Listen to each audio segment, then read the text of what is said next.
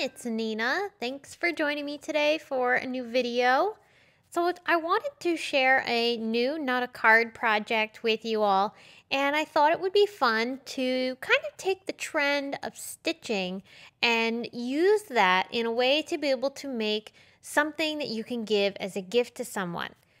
So that led me to picking out the Circular Stitch Slimline Strip Die from Spellbinders. It's a really pretty die that allows you to do some stitching in a nice long border. So I'm going to start by taking some cardstock from Simon Says Stamp, and I'm going to die cut that border die from the cardstock. So we're going to have a nice long strip that we can use to create a bookmark with. I'm going to put this at an angle inside of my die cut machine as I run this through because it is a fairly long die and it just fits if you turn it on a little angle. Once I run this through, then I'm going to go ahead and remove the die, and we have all these nice holes cut into the paper, and this is what we'll be stitching on. Then I'm going to bring in my paper trimmer. This is the Tim Holtz extra large paper trimmer, and I'm going to trim this strip down to be 1.5 inches wide.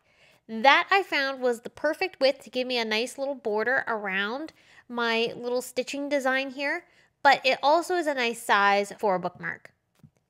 Now to stitch these, I'm going to use some embroidery floss, and I will use a variety of different designs across all of my bookmarks. That's the fun thing about stitching projects like this, is that you don't have to stitch them exactly how I did. You can really change these up and customize them by picking out different colors, stitching in different patterns, and really making a beautiful design that's going to look absolutely stunning on any color of cardstock too. I used both cream and also soft navy for all of the bookmarks that I made today. And throughout the stitching, I did also alter how I stitched each of these circles. So at the moment, I'm stitching these to have a variegated design. So I'm skipping certain sections of each of the circles and then filling those in with a different color of thread. So it creates a two-toned effect. Other times I stitched them solid, and then for some of them I even did half circles and joined up one half of the circle with another color of thread.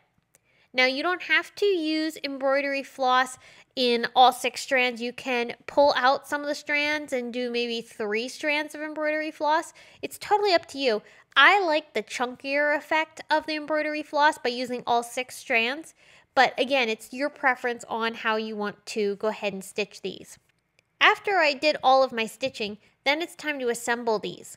So I took some Simon Says Stamp red line tape, and I'm going to put this tape on the back side of my bookmarks, focusing it around all 4 edges.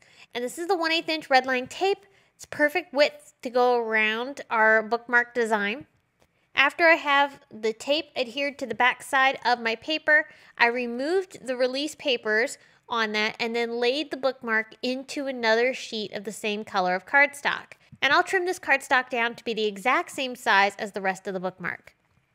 What this did was this hid all of that messy looking thread on the back side of our bookmark. And so now we have a nice clean panel on the back side that is going to make this bookmark look extremely pro.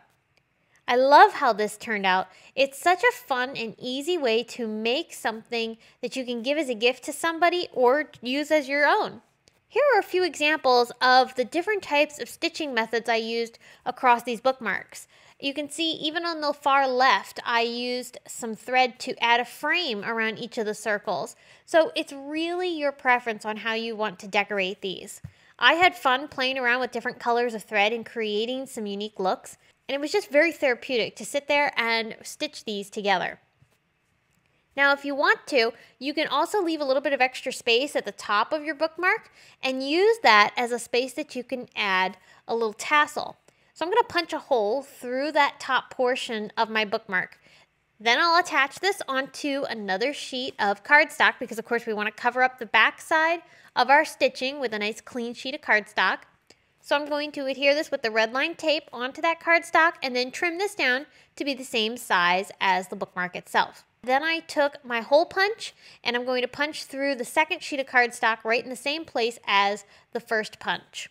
Then I'm going to bring in some ribbon. This happens to be from Tim Holtz. This is some of his velvet trims, and the purple matched really well with the colors in my bookmark.